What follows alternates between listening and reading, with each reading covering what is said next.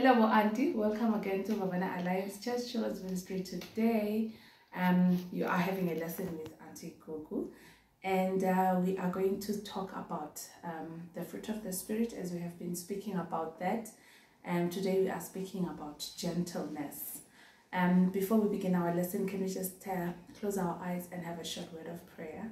Our Heavenly Father, we thank you in the name of Jesus. We thank you, Lord, for the gift of life, and we thank you, my God, that we can come and have your word, my Father. Sit at your feet, Lord. I pray that as we read your word, Lord, and as we listen and as we speak about it, Lord, you will speak to our hearts in Jesus' name. Amen. Yes, but Auntie, we spoke about the fruit of the Spirit for I don't even remember how many weeks now. But we are taking our lesson from Galatians chapter 5, from verse 22 to 23. I hope you remember. I'm sure by now you can say it off head. It says, but the Holy Spirit produces this kind of fruit in our lives. It produces love, joy, peace, patience, kindness, goodness, faithfulness, and today we are doing gentleness. And then next week we are going to do self-control, which is the last fruit of the Spirit. And the Bible says, against this there is no law. Yes, so that's Galatians chapter 5, verse 22 to 23. And so last week we had an interlude. You remember, we watched a video about the story of Peter's denial of Jesus Christ. I just want us to recap a little bit on what we learned last week. So from this video, one of the key lessons I hope you learned, I learned, is that we sometimes make mistakes in life and we regret that afterwards. And in this case, Peter was a coward. He couldn't stand up for what was right, and he denied Jesus because he was afraid of what could happen to him. But then we see later on in the story that Peter goes back and asks for forgiveness from Jesus, and Jesus forgives him. And that is what we should also do, that when we have sinned and we fall short, just go to God. His arms are always wide open to receive you as long as you ask for forgiveness. So coming back to today's lesson, we are speaking on gentleness. So I thought in my head, what is gentleness? So I went to the dictionary and I tried to find out, what does gentleness really mean? And I found these words. It says it's being kind, it's being tender, it's being mild-mannered. So the Bible describes, sometimes describes gentleness as meekness. I know it's a word that you don't normally use, but if you read other Bible versions, you'll find that in place of gentleness, you find meekness. And gentleness as a noun comes from this word adjective, which is gentle. So it describes something. So we say you are a gentle person. So now when we are describing you, we say you are a gentle person. And the opposite of this, sometimes the words that are used as opposed to gentleness are harsh. So you are a harsh person, you are rough, you are hard, you are cruel, you are mean, all those words. So when I think about being gentleness, sometimes I think of a baby. So you remember a small baby, oh, they're small and so gentle. Or I think of a soft toy. Some people have cuddled blankets, all those things. They're just nice and soft and tender. Or maybe even a gentle action, if I can think of one. Say maybe you have got yourself injured and you think of your mom's hands when they cleaning your wound, because you don't want them to be hard. And so gentle hands, they clean your wounds, they're dressing your wound. You can have lots of, maybe you also have your own imagination of what gentleness looks like. When I close my eyes and I think gentleness, I see a river gently flowing, or a gentle breeze. So this is me. I don't know what you see when you think about gentleness, but those are the things that I see when I think gentleness. So sometimes people mistake gentleness for weakness. Gentleness is not weakness.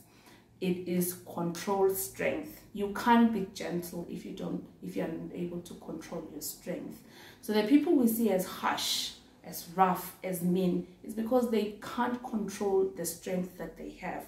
Gentle people are very strong, but they are able to control their strength. And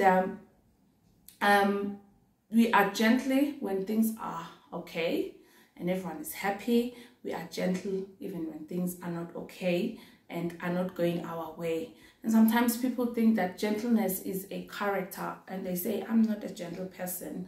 But gentleness isn't a character trait.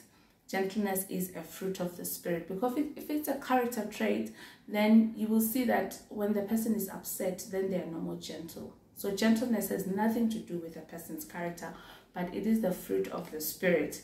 So it is easy to show gentleness if we are thinking gentleness as a character trait when things are okay. But as a fruit of the Spirit, now things are difficult. Now you have to show that. So I want us to have, remember this memory verse. Our memory verse today is going to be taken from Ephesians chapter 4, verse 2. And in the New Living Translation, it reads, always be humble and gentle. Be patient with each other, making allowance for each other's faults because of your love. Let's do that again. Ephesians chapter 4, verse 2. Always be humble and gentle. Be patient with each other, making allowance for each other's faults because of your love. Yes, so we can't be gentle on our own. But I just want us to remember that we learn gentleness from Jesus, and then the Holy Spirit helps us to produce gentleness. Okay, so today I want us to look at Jesus as our example. You remember when we started the Fruit of the Spirit series, we said that we get this from Jesus. And you know, there is a verse in John 15, you remember that verse when Jesus says, I am the vine, you are the branches, you cannot bear fruit apart from me. So we don't bear gentleness if we are not in Jesus. So if we are looking at Jesus as our example of gentleness, let's look at John chapter 8, verse 1 to 11. You will read that on your own later on. But this is a story where there was a woman who sinned, and then these people caught her sinning, and then they brought her to Jesus. They were angry. You know, the law said if a person was found doing that sin, they needed to be stoned and killed. So these guys, they caught her, they have evidence. So they are taking this woman to Jesus. You know, they wanted to stone her. That's the opposite of gentleness. So they were harsh, they were rough, they were cruel. But then when they got to Jesus and they tell Jesus what happened, you know, Jesus, the Bible says in the story, he looked down and started writing. And then they wanted Jesus to do something about it. And then Jesus said to them, okay, any one of you here who hasn't sinned, let him be the one to throw the first stone. So and then we are told that everybody left because everyone felt they didn't deserve to throw the stone at this woman who had sinned. So from this Jesus's action, we see a gentle Jesus who doesn't pay us for the wrong that we have done. This woman knew when she did the sin that the consequence was that you would be stoned if you are found out. But then that Jesus doesn't give you what you deserve. And Jesus, instead of being hard, cruel, and being harsh on you, gives a gentle answer to you or shows you gentleness. So there's also another story where we see Jesus' gentleness in the book of Luke chapter 22, and it's in verse 47 to 31. There we see when Jesus was arrested. So that's just before he was crucified, and then they were there in the Mount of Olives, and then this one of Jesus's disciples, upset that these soldiers are coming to arrest Jesus, took a weapon, cut off one of the soldiers' ears, and we see Jesus gently restoring that ear, because that is how he teaches us. No matter what people are doing to you, even if it's evil, if whatever it is, but we do not treat people like they deserve to be treated. So we see Jesus in action there, showing gentleness. So I want us at Bo Auntie to maybe look at practical ways we can show gentleness to others. We show gentleness in thought, how we think, in words, and in actions. In Proverbs chapter 15 verse 1, it says, "A gentle answer turns away anger, but harsh words make tempers flare." So in our words, the way we speak to people, we must show gentleness. And in our thoughts, it's the way, sometimes you're not able to show gentleness because you think you are better than someone else. So we take a position of humility and we do not think of ourselves as better than others, so that we can understand when they are in a situation, and we look at them and we say they do not deserve to be treated harshly, because that's what we wouldn't want. We wouldn't want that to happen to us. So in your thoughts, when you think about people as better than yourself, you are exercising gentleness, and your humility in your head will show in your words. There's also, we can show gentleness in our actions. So if you read Galatians chapter 6 verse 1, it says, we should also restore people gently and humbly.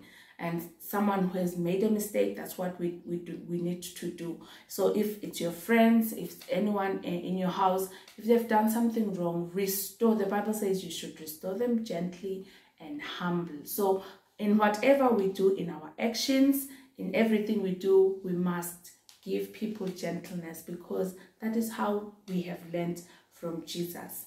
So then, Auntie, just a quick wind up and a recap of what we've learned today. So we are saying that we need to extend gentleness. People don't deserve it, but we decide, because we are Jesus's people and we have the Holy Spirit in us, and we ask God to help us to show gentleness and love and kindness to people, even if they are difficult and we do not like them actually. But that is what the Bible says we must do. And we must also show gentleness to people who have upset us or even hurt us, because gentleness is a strength. You are able to control your emotions. You do not just let them go haywire and let you do however and whatever. And we must learn from Jesus. So we must always read our Bible and read how Jesus lived, because in the way he lived shows us how we can live, and then we can be gentle with people. So our memory verse again, let us remember that it was from Ephesians chapter 4 verse 2. It says, always be humble and gentle. If you forget everything that I've said, remember that. Always be humble and gentle with others. Yes, Bo Auntie, I hope you have been blessed today, and I pray that you have a lovely week and a lovely Sunday, and all the best to those who are writing their exams. Can we close our eyes and thank God for the word? Father, we thank you in Jesus' name. I pray that, Lord, as we have read your word and listened to you, oh God, help us to exhibit the fruit of gentleness, God. We meet difficult situations, but Lord, if we lean on you and trust in you, oh God, you will help us to show gentleness, whatever the situation we are in. I pray, God, that you will bless these children, that they will have a lovely week, my God, in Jesus' name. Amen. So, Auntie, bye and have a lovely week.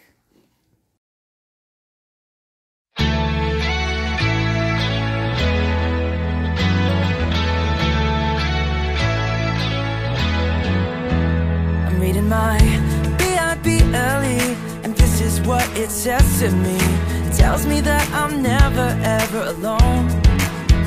I'm learning how Jesus came down to us and gave his best. Without a doubt, the best friend you'll ever know. Our God knows exactly what I need, so I remember this. Let's go! When you ask, he cares. When you seek, he's there. When you knock, knock, knock, knock, knock, God opens up the door. When you ask, he cares. When you seek, he's there. When you knock, knock, knock, knock, knock, God opens up the door. Oh, oh.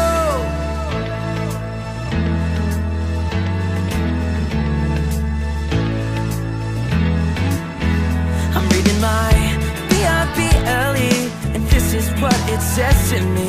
It tells me that I'm never ever alone. I'm learning how Jesus came down to us and gave his best. Without a doubt, the best friend you'll ever know.